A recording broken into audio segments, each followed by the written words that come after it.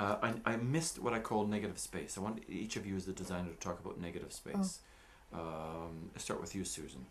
There's very the space you create, and then there's the space around. And that negative space, that again, it goes back to art school. And what happens nowadays, and again, this is to do with life in general, is if you, people don't see. When I'm teaching people to draw, I see, draw what you see, not what you think you see. Hear what you hear, not what you think you hear. We don't. We live through life. And again, I think this is the influence of television with everything going so, you don't really see what's going on around you.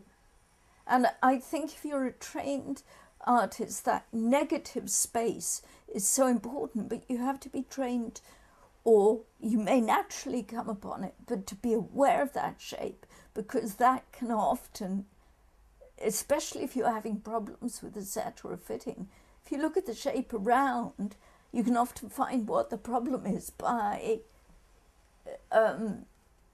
anchoring your eye on the shape around rather than the shape you've been looking at all along. It's like a sculptor. A sculptor looks the shape around to find the piece of a sculpture. I think that what we're really talking about is what I call the ability to edit. And I think there's a tendency in lighting to want to keep going more. I mean, a rig is like, a small rig now is 350 lamps. It used to be like 100 lamps was a small rig, that kind of thing. And I think that, interestingly, there's an exercise that we were doing at the theater school with a simple little lighting plot, and you light your little scene. Then you say, okay, if you had to lose one of your lamps, what would you take away? And what it really is emphasizing is the real value of the lamp versus not the lamp. And by that I mean that if you are lighting something, it often is the fact that you want to take things away, i.e., I mean, it's not quite the same with space, because it's really light. It's like light or absence of light. And actually the key is often to take something away after you've got into trouble. It happened very dramatically down at, was it Indiana? I forgot whether I was at Indiana University or it was, no, it was CMU at Carnegie Mellon, where a director was saying, there's something wrong here. Just take away everything but that one lamp. And it was like revelation. And it's the fact that I think that... This was a student lighting designer. Yeah, I think that if you are working in a situation where you're prepared to edit and to create lack of light, as opposed to keep piling on light, you're really on to something. And the tendency frequently is you think more is better. Well, no, more, I mean, nothing exceeds like excess. What you really want to do is keep refining, so that in the same way as what Susie's saying about sort of the negative space, the space around, it's what you don't light or how you don't light, which is as important as what you light and how you light. Right.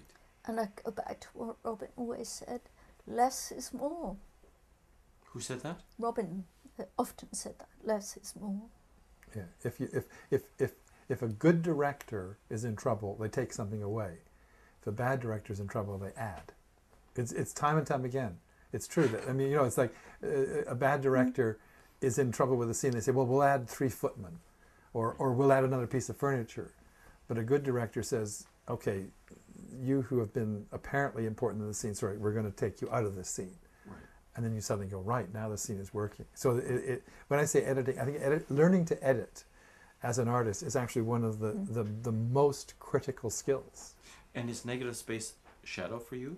Yeah, probably in that sense. Or it is, I say, it's either lack of light or taking away a light in order to make the composition more interesting. In other words, like you think light reveals, well, also shadow reveals.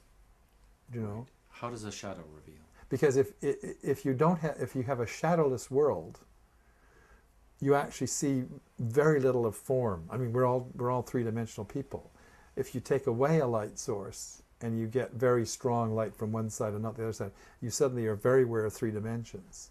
Right. So that you can enhance the look of the show from the point of view of the 3-dimensionality by actually editing, taking away light, if you've overdone it. Which can bring me to a good theatre story, if you'd like that. A dear director, he's now no longer with us, Bert Shevelov, who wrote the book for Funny Thing Happened on the Way to the Forum, incidentally, was here in Stratford doing a production of a sort of I call it a pastiche musical. It was sort of an assembled musical. And we were having an evening lighting session, and a large bottle had appeared in the course of the evening, and it was freely indulged in by good old Bert. And we got to a point where we were almost at the stopping point, and Bert said, I said, well, Bert, what's the feeling of this next scene that you really want to do? You see, and he said, make it blue, make it really blue. So I said, fine, okay. So I began by taking away white light and adding a little bit of blue. No, blue, blue, more blue. So, you know, knocking the bottle back, I think. And so we progressed toward what was really an awful looking cube, but it was like, more blue, more, now we're getting. So I said, well, sorry, we really must stop now because it's, you know, time to save the show and all that kind of thing, you see. And so he lurched off into the night. And the next morning we came back to the session, you see, and I said, let's start with where we left off last night. So I put up this cue, you see. He looks at me, what in the hell is that? So it's my favorite story of lighting revelation. Thanks, Susan. Thanks, Michael. My pleasure. Are we out?